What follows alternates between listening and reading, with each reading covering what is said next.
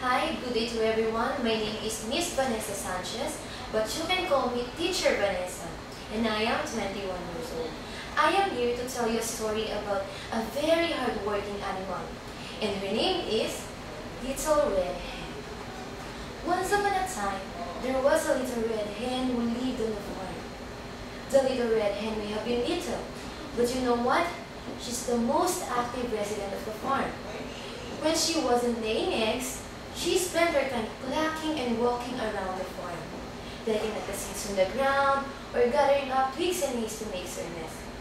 She kept everything in the farm tidy and clean. One day, she was playing at the farmyard when she found some wheat seeds on the ground. And she said, "I know these seeds can grow into some wheat plants. If I put the seeds into the ground and looked after them, they would grow into tall stalks of wheat. I could then harvest the wheat, grind them into flour, and use the flour to make some bread." She went up her friends, the yellow duck, the sleepy cat, and the lazy dog, and she asked them, "Who will help me to plant these seeds?" "Not I," said the yellow duck. "Not I," said the sleepy cat. "Not I," said the lazy dog. So the little red hen sighed and went off. She dug some hole in the ground and planted the seeds all by herself. The little red hen watered the wheat plants. She watched as the plants first sprouted and grew tall and strong over the summer. Next, the wheat needed cutting down. The little red hen went back to her friends, and then she asked them, "Who will help me to cut the wheat?" "Not I," said the yellow duck. "Not I," said the sleepy cat. "Not I," said the lazy dog. So little red hen sighed and left her friends.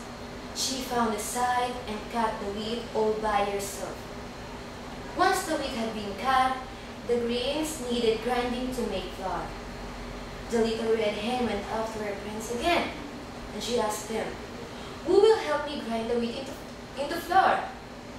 "Not I," said the yellow duck. "Not I," said the sleepy cat.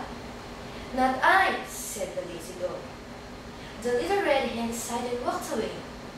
She went back, ground the wheat into flour, and she did it all by herself. Next, the little red hen wanted to use flour to make some bread. She went back to her friends. "Who will help me make some bread from the flour?" "Not I," said the yellow duck. "Not I," said the sleepy cat. "Not I," said the lazy dog. So she baked the bread all by herself. She added yeast, water, sugar, and a little milk to the flour and then mixed it, then shaped the loaf and put it into the oven. As the bread was cooking, it gave off lovely smell which drifted across the farmyard. The other animals lifted up their noses and sniffed. When the bread was ready, they were already walking up to where little red hen was baking.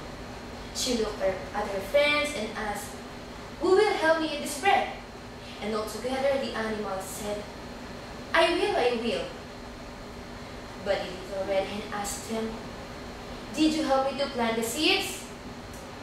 Did you help me to cut the wheat? Did you help me to grind it? Did you help me to make the bread?"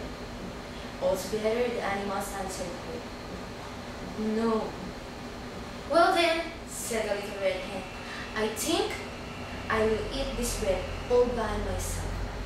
And that is what she did. The next time, the little red hen found some grains of wheat. The yellow duck planted it in a deep, rich brown soil, and the sleepy cat watered it carefully every day, and the lazy dog harvested it when it had grown tall and strong. And when they baked the dough, together the animals made a hot chocolate and ate the fresh, warm bread. It was delicious. The animals lived happily ever after. So, children, from our story, you have learned that it is very important to help and work with one another. Today, we're going to have an activity, and that is a coloring activity. We are going to color our little red hen. So, what are you waiting for? Bring out your coloring materials and let us start coloring our little red hen. Are you ready? Okay, good job. That's all for today. So thank you for listening.